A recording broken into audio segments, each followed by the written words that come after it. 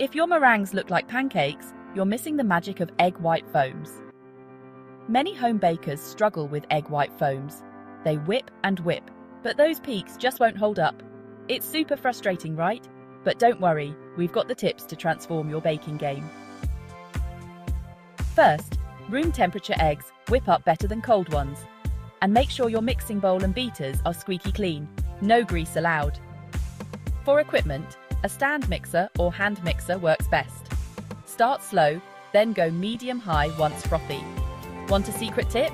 Add a bit of acid, like cream of tartar or lemon juice, for stability. And here's the game changer: sugar.